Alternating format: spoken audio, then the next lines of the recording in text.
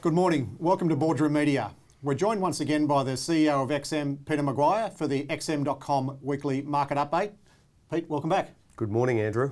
Plenty of activity, particularly in the US last week with the meeting at Jackson Hole. We'll touch on that a little bit later. But first of all, let's start with some domestic numbers. The Australian retail sales came out early in the week, up 1.3%.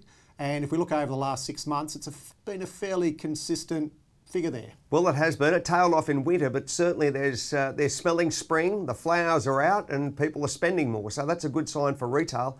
Let's see how that runs up to Christmas. It'd be nice if it actually increases and gets over that 2 number, but we'll just have to wait and see. Yeah, and obviously a big bearing on that's going to be what the RBA does with interest rates, which we anticipate will continue to rise over the course of the year. Yeah. That leads into the Aussie dollar as well. It's still hovering around that 69-cent mark. It's been there for a couple of weeks now. Yeah. Definitely under pressure from the US as well. Absolutely. US dollar's had a big boom. That US King dollar has been outstanding for a trade, and the Aussie just can't get lift off.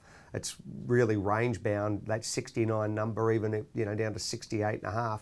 So it'll be, let's see what happens over the next couple of days, but I'm not expecting any real breakouts. I think there's further trajectory to the upside for US dollar. Very much so, which puts that more pressure on the Aussie. Yeah. Let's head up to China. We've heard a huge amount of... Wow. Just a brief slide on the Chinese property market.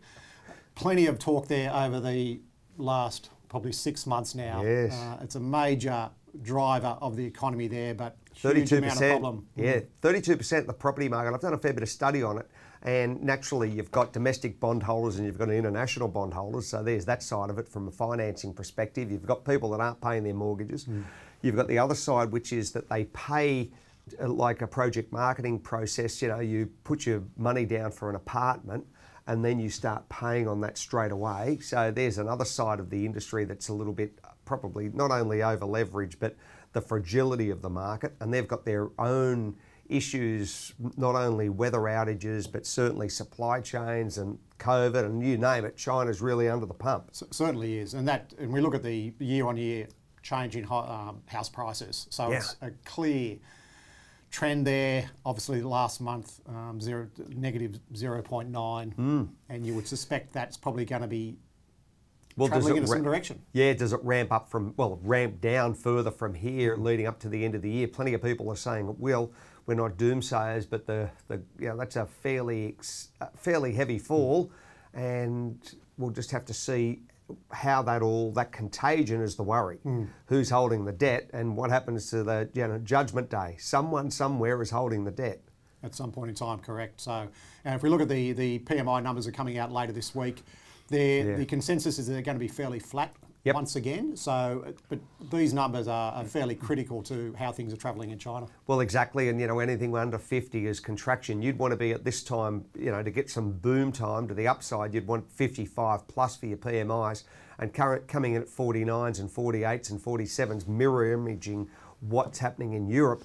That's not a good sign. That really takes, because someone somewhere has got to buy something, and Main Street is the buyer, and if they're being hit with interest rates, then that's where the recessionary fears come in. It certainly is, and obviously the next GDP number will be fairly crucial to how things are looking in China. Yeah. Moving to the US, on the back of Jackson Hole, the equity market got tanked. Copped a beating on Friday, down 1,000 points on the back of the chairman's speech. Obviously, the bond market probably took a day or so to react to that, but with the 10-year back above 3 now, if we look, that was down at 2.5%. That's right. At the end of August, like a month ago. So sorry, at the end of July, start of August. Yeah, we're only a month away. Yeah. So and it's now back close to that 3.1 mark. Talk about volatility. The bond traders love it. Look at that. I mean, that's incredible. Yeah, yeah. And as we know, the interest rate and bond markets drive pretty much all markets. So, sentiment. Yeah, very much so. So that's, once again, that level there is going to be watched very closely. Very closely. And I think until they get the next inflation figure out of the States, I know there's a huge amount of data coming out at the back end of this week. But once again, the inflation's the big one. Has that been, well, you can't say it's been tamed because it is still so high. But exactly. And Europe's galloping, and electricity prices, and what we were talking about off air. Just a quick line, 2 years ago we were paying €40 a megawatt hour for electricity. Now you're paying in France 1,050 or 1,060. That's 26 times the price. So you can imagine everyone that uses electricity, every service that uses it, someone somewhere's got to pay for it again, and what impact that has to the cost of goods. Yeah, I know. It's just extraordinary. How much would it be to charge a Tesla? Hey? A lot. Non-farm payrolls, once again, one of the big US numbers coming out later in the week.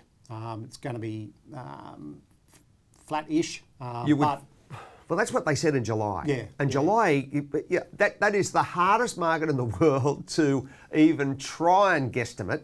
You know, I've seen many analysts, they say, oh, it's 200,000, it delivers 400,000. But many times you'll see, oh, they're tipping 500,000, it gets 100,000.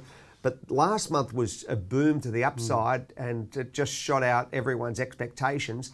They're saying that this particular month leading up into that's the middle of July, that number, so it comes out middle of August, I should say, comes out the first Friday of September. I think around about that 200,000 would be a number, but hey, who knows? Yeah, it does fluctuate quite a bit. Yep. And finally, we look at some of the commodity-based currencies. Charts are very similar across all three currencies. Yeah. They're struggling.